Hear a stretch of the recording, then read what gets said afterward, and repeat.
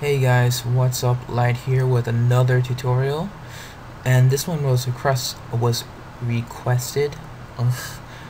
by my friend Nick. Got a little bit tongue-tied there, but this tutorial is on how to use the Dolphin Emulator, and well, basically download, get the games, and basically how to configure everything.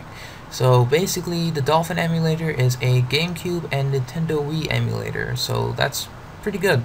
Although it comes with a warning, it has high CPU usage percentages, and the ISOs or the ROMs themselves are pretty big. So you best have a pretty good hard drive before you download any of this.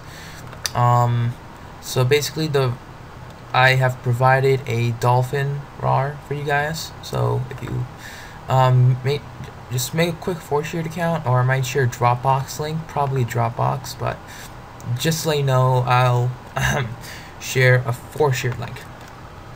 Well, no, I'll share the Dolphin RAR. Okay.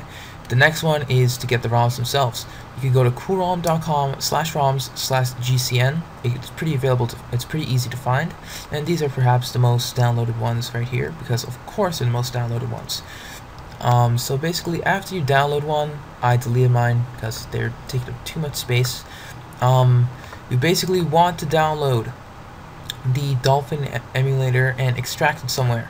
I extracted the sample one here into my documents. So basically, you would double click on Dolphin to start it, and whilst it shows like a good list here, yeah, I really can't do anything here.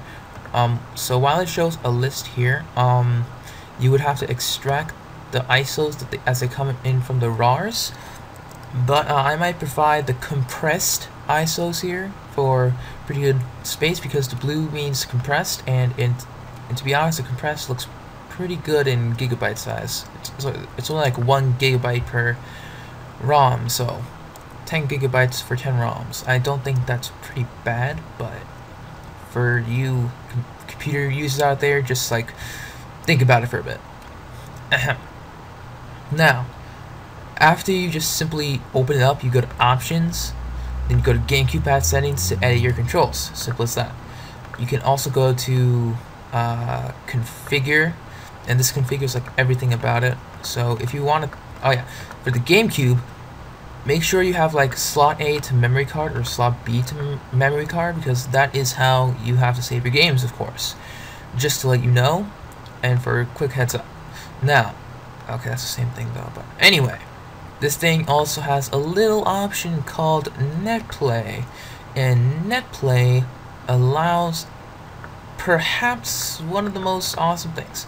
So basically, you can host games, you can join other things. I would recommend Hamachi for this. I would recommend Hamachi because it puts everyone onto the same network, and I think that's probably how it's going to be run. So if you guys want to do multiplayer stuff out there, go for it. Now let's see what else there is. Cheats Manager is Cheat Manager, of course. These like import saves, but it might be glitchy. Be warned. Be warned. And I guess that's pretty much it for this quick little tutorial. I'll post a text. I'll make sure I'll put like a text tutorial in the description below. Download links to everything, as well as, well, perhaps something from here. I don't know. Well, perhaps all these games anyway. So thank you guys for watching, and I will see you all next time.